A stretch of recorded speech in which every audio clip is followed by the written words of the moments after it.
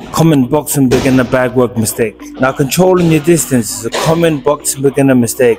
Sometimes you're too far and you're leaning in, but another mistake is being too close and smothering your shots. There's 4 ranges in boxing. Being too far to even land, being in long distance, being in the mid distance, which is where a lot of boxing beginners constantly stay, and then being close.